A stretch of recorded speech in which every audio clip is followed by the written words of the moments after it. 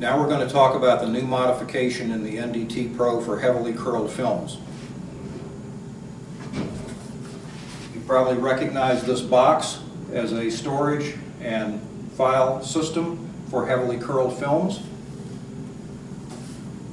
What Vidar has done is created this part, which will go inside the throat of the digitizer, that will allow the film to pass down between the rollers and on out the exit without getting stuck either in the rollers or in the optic box.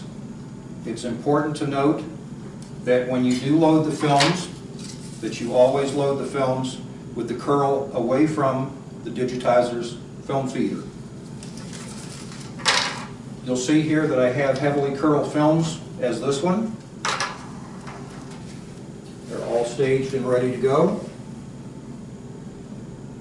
We'll click scan, and they'll start to feed through the new modification, coming out the other end.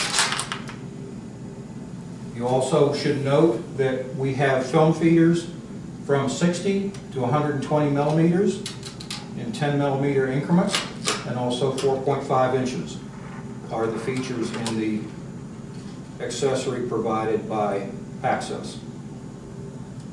You see the films are coming out and dropping to the catch, and we're done.